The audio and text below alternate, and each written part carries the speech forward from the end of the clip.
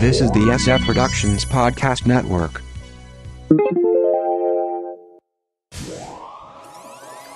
and welcome to another exciting episode of Vast Wasteland.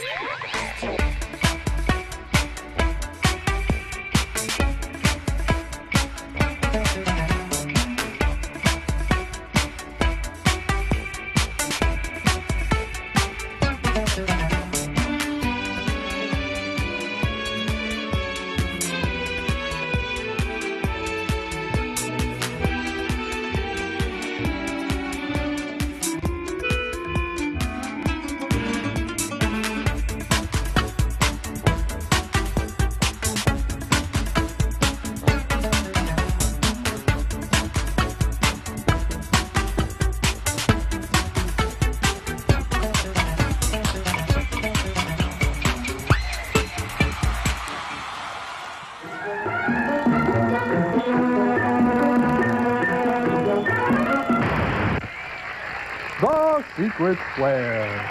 Could it be Bob Denver, Karen Valentine, Walt, the cast of Soap, Henry Winkler, Mr. Ed and Wilbur, Marty J. Wiley, Mark Snidbauer, and in the center square, Wilbert Neal. All on the new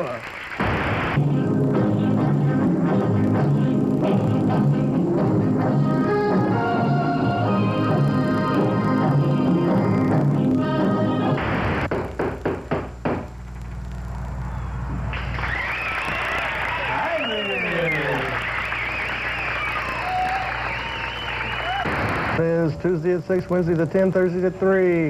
At Darren Pamela Furden. Oh, no, not another Burgess Meredith show.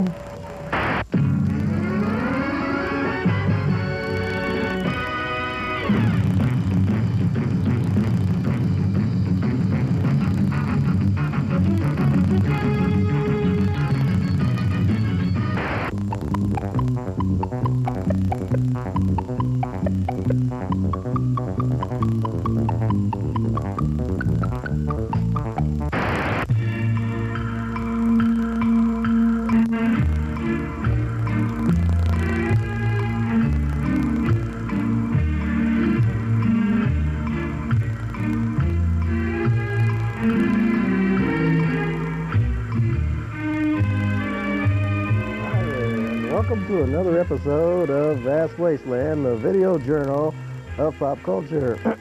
Yes, I'm Wilbert Neal. Are you sure? Yeah, last time I checked. Okay. That must be Marty J. Wiley. And tonight we're talking, what is this, the potpourri? Yeah, this is the potpourri portion. Extravaganza of the video guide to the pop culture. We're talking about toys and games tonight.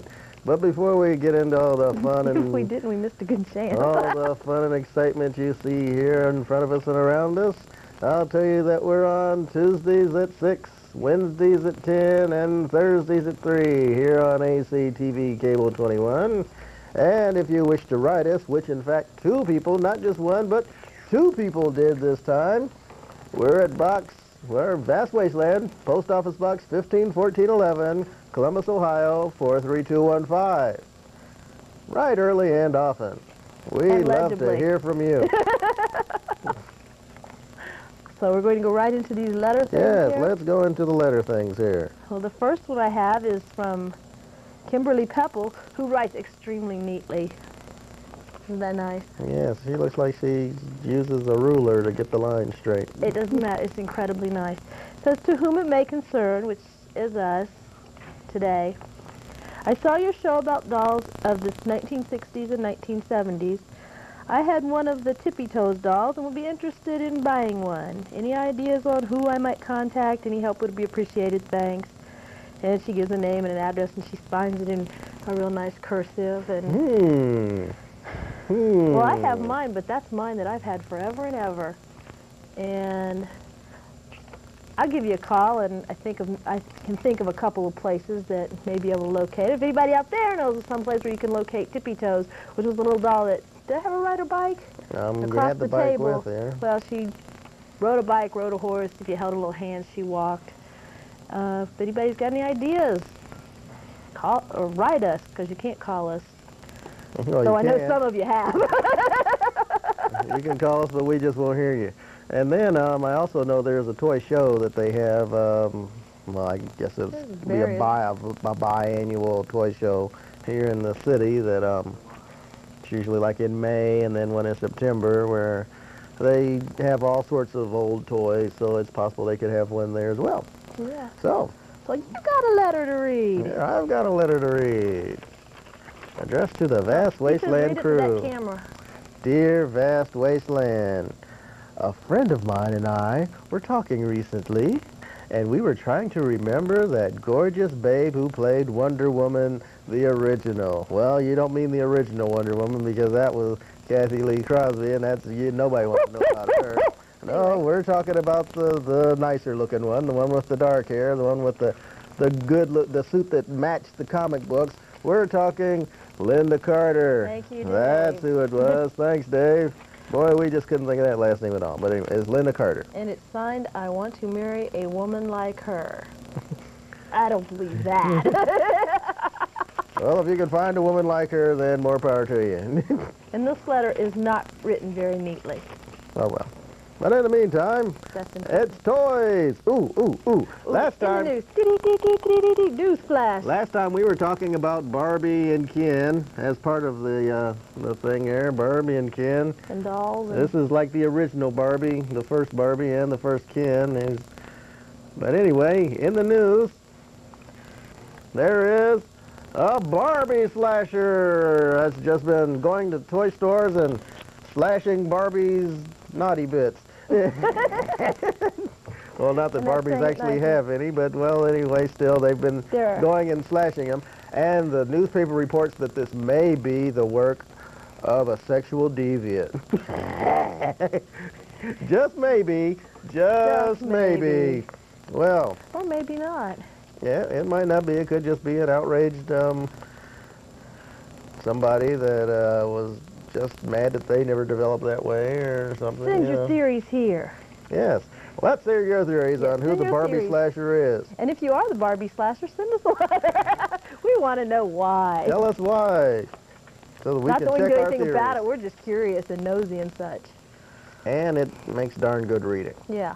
So, let's talk about toys. Think that will make the Time Life books? Serial killers. You get the next issue. Barbie slashers.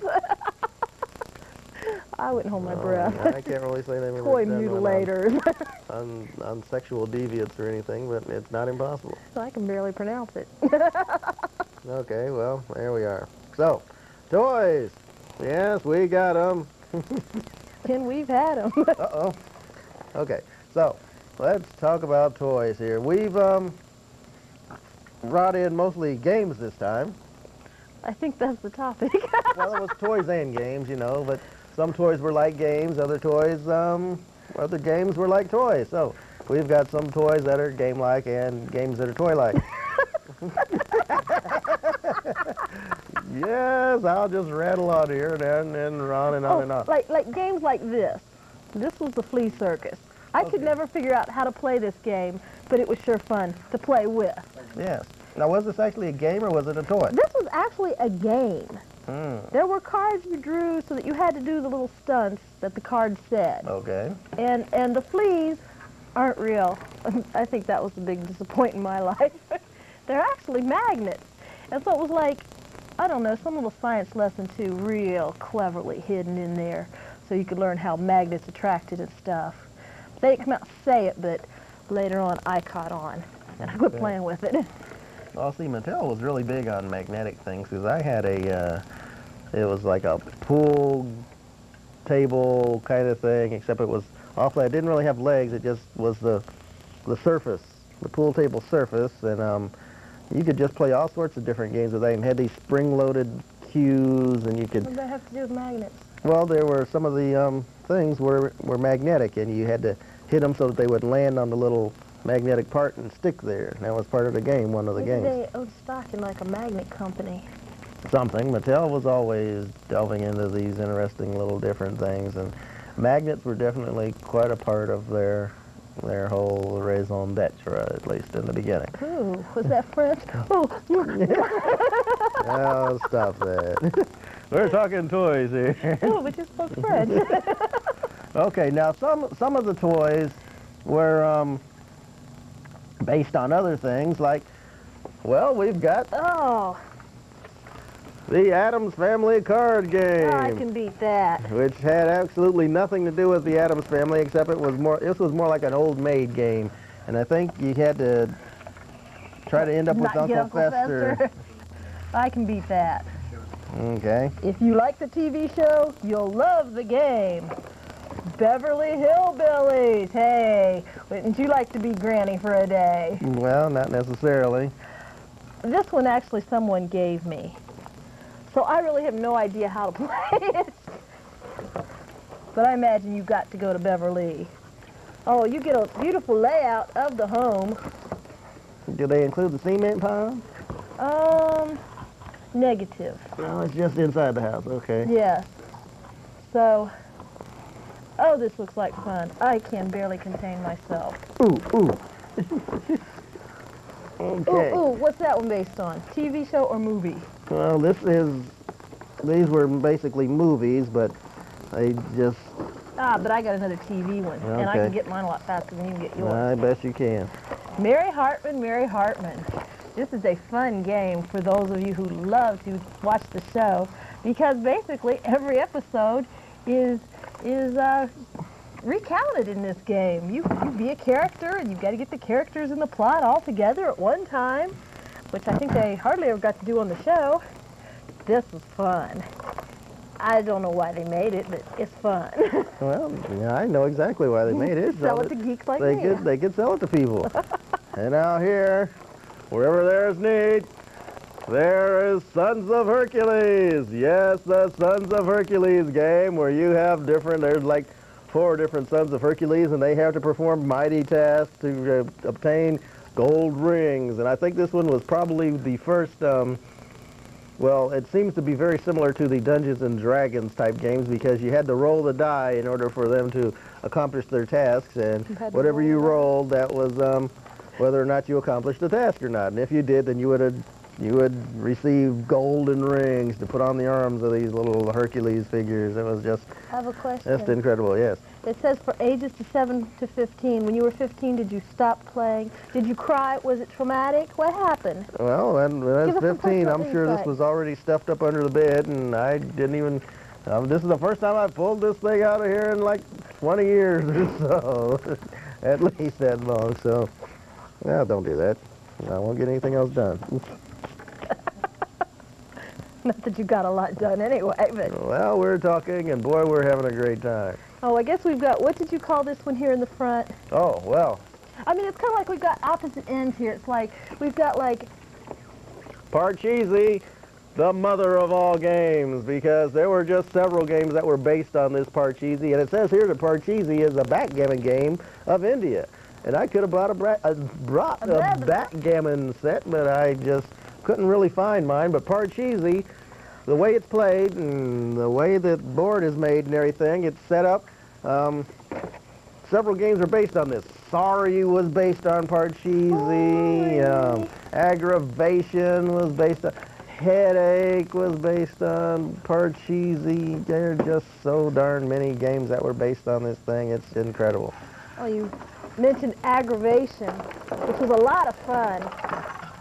But if you really thought you were special, you played split-level Aggravation. Kind of like the 3D chess on Part of the Star Trek. aggravation was figuring out how to play split-level Aggravation. Very much like the 3D chess on Star Trek.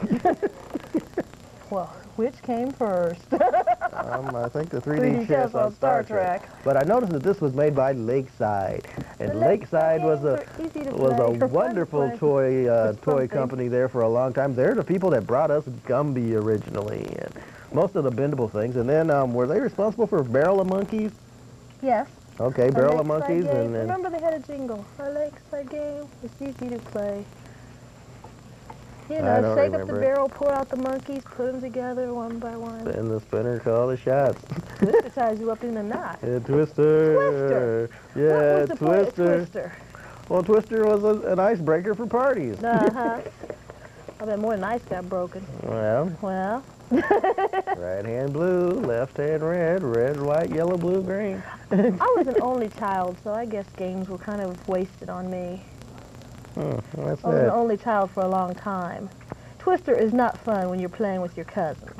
No, you had to play with people you don't know, or people Yeah. you want to get to know. That's the whole. And I the think whole you've fun got to of be Twister. older than 7. Easily. Even though really make everybody will say, well, Twister this fun. is just a kid game. But hey, it's more fun if you're older and you don't know who you're playing with, or maybe you do. Anyway, Maybe you want to. exactly. That's just the whole fun of Twister. Well, I thought it was new on some show. What's it called? With Matt Frewer. Oh, whatever that thing is. It's the new wacky Matt Frewer show that's Yeah. on Sunday evenings on He Fox. whipped out the Twister and made a big thing of it to get his daughter's party going. And it really broke the ice. His daughter was embarrassed, but yet it really helped out, and all the kids thought he was swell. Yes, so get Twister, they'll think you're swell. Be swell. Play Twister. Other. Okay, now Milton Bradley did quite a Oh, few games, games too. he did. They were, that's the game people. In fact, maybe some of those that we had up here were Milton Bradley games. Yeah, your Sons of Sons of Hercules is a Milton that's Bradley. a Milton Bradley. Adam's Family card game is a Milton Bradley. Racco! Here's a great Milton Bradley game. Milton Did I ever Bradley. play this? No, not at all. Me I just too. remember the commercial that was just so neat and everything. Did It you was, buy it because the commercial was so I neat? got it as a Christmas present. Because I know I've got some. I'm sorry, I never played this game. I played it a lot. I played it a whole lot. Gee, thanks for this present. Yeah, write that thank you note now. Because I know there was things like this flea circus had such an impressive commercial. I bought it. Well, I didn't buy it. I begged for it or something. You didn't bought it? The green ghost down there. Well, how did we get things when we were kids? Yeah, that's Our true. parents didn't buy us stuff. No, you had to wait for Santa. Santa, and you had to wait for that birthday. Or your grandparents. Grandparents, yeah, and then you had to be really good. But like green ghost down there, looks spectacular, glows in the dark, really does glow. To this day, this game will glow in the dark. It's probably the dumbest game. It takes 4 hours to set it up because it keeps falling down. It is just, but oh, it looked good on TV. It looks great. And you know I wonder this. if I could sue somebody about that. You know, Green Ghost just brought us in mind of a lot of those great occult games that they had out. There was the Ouija board. There was Kabbalah. There was the Barnabas Collins game. Yeah.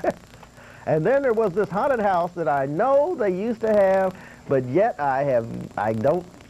Somewhere out there's this haunted house, and it's not the Walt Disney haunted house game. It's not the haunted house games that are out now. No, this is an old one that was out when I was a kid, and it was like this big haunted house, and there were ghosts in the closet, and there were just all kinds of things. And I'm almost sure it was a that. game, but It it was was scary it thing. was great, and I never got to get one because it was just so darn big.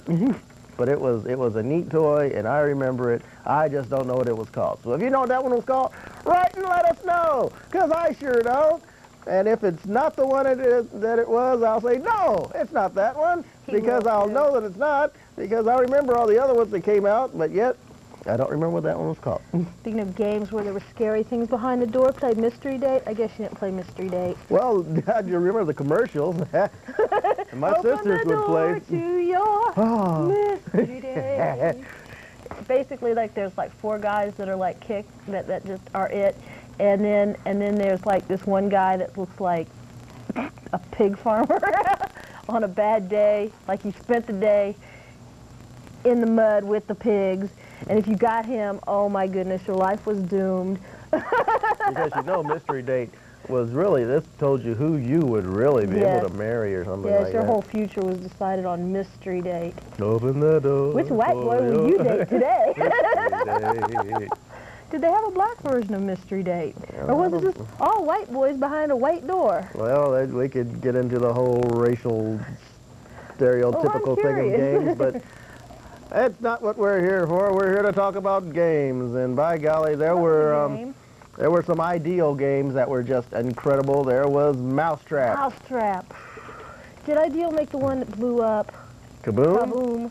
I believe they did. Terrifying game. Well, see, Terrifying. Ideal just kind of got into this thing. It was like they had Mousetrap, which basically you had this contraption to go Built through it all these different things just so you could catch this mouse.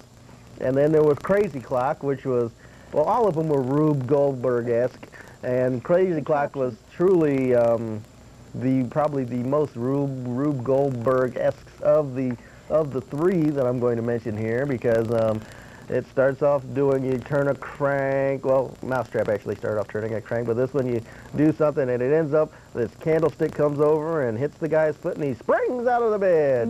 And it's just all this stuff they go through. And then there's this one, Fish Bait. Not to be confused with Jailbait. Let's see, I don't know if we can see the fish here. Well, it's Let's that move it green thing so we down can see there. the fish. Okay, there's the fish right there. Gotta keep this level. This appears to be a game that, not so much to play the game, but to play with. Yeah, well, that's all three of them were pretty much like that. But let's see if we can get this thing to work. Who actually knows the rules to Mousetrap? Oh, my sister does, 'cause she got it. Hey, that marble's not moving off of there. Marble Jam, Marble Jam. Okay, Marble Jam. Let's get them all down here. And so that means the last one didn't get down from here. Oh, there's one. Okay, come on, you marbles, you. I think it's not level. Okay, that's what it is. It's not level anymore. Neither are All the we. marbles get in the boat. Oh, and the man flies off the boat into the fish's mouth. Of course, this time the fish just spit him right back out because he tasted nasty. Nasty. Tasted like a person or you know. something.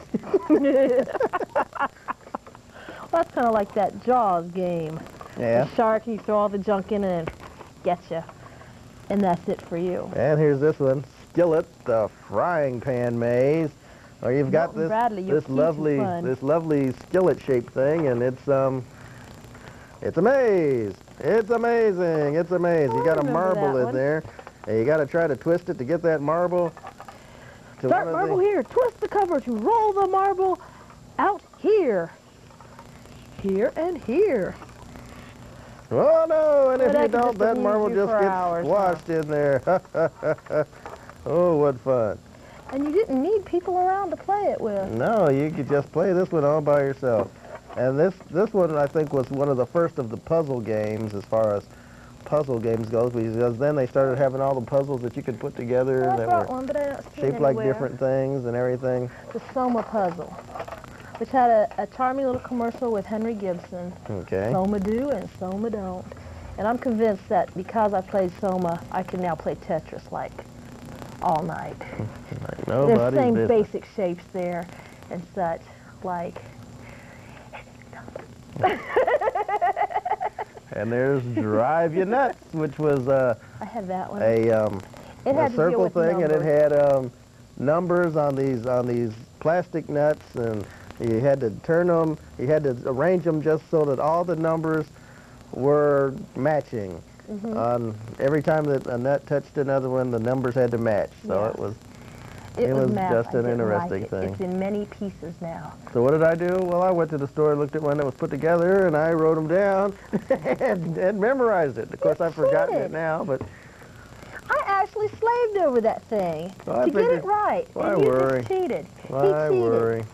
He cheated. I had the solution there, you know, and I put it away. I cheated. mean, I never did get the game, though. Nobody ever bought me the game. What about well, because you cheated. What about Rubik's Cube? Did you cheat that one too? Well, no, I did get the books on Rubik's Cube to figure out how to do it. So, although I knew some kids, and they just sickened me to no end. They could just take the thing, you'd mix it up any way you want, and they could just take it and go, have that thing back together in no time. I had just gotten to the point of being able to figure out slidey puzzles. I mean, I know the solution to those, but these kids could do a Rubik's Cube, so that's like three-dimensional slidey puzzle, and well, by golly, get a couple I slides. was just obsolete before my time. Well, Was that planned obsolescence? No, it's not planned obsolescence. It's just working on something for so long and finally getting it right and then realizing the world has gone on without you. That's what that was. Then, well, we were talking about Ideal and their noisy games. Well, this is an Ohio Art. Ooh, wow, Ohio Art, the maker of Etch-a-Sketch and all that. There was a thing out called Time Bomb, where you had these Boris and Natasha black bombs with a red fuse thing on the top, and you twisted it, and it would click, and you'd throw it back and forth. You'd have like a circle of people, and you'd throw it all around, and then when it boomed, or actually it clicked on the last person, that person was out, and you kept going like that. Well, Ohio Art came out with another thing that was along the same line. Spudsy. Spudsy is hot potato. Well, Spudsy's a hot potato, but he worked the same way. You'd wind him up, and he would tick, and you'd toss him back and forth. You'd toss him back and forth. Then you run into people that don't want to hold him at all. So you're stuck with him, and you toss that guy around. Whoa! And the thing is, not to be caught with it when the time ran out. Whoa!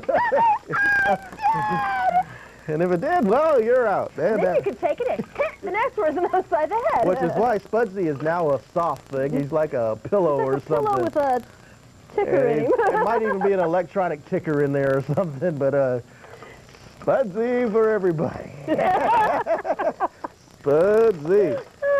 And that face always just reminded me of Nipsey Russell, too. That's totally... I think Nipsey, you got a lawsuit here, buddy. Beside the point, but anyway. Because you ain't got a career. Well, anyway. there we are. Okay, now down front here, we've got a few other games. Let's see, over here I've got Booby Trap. You can't say that on TV. Well, I can say bra, I can say Booby Trap.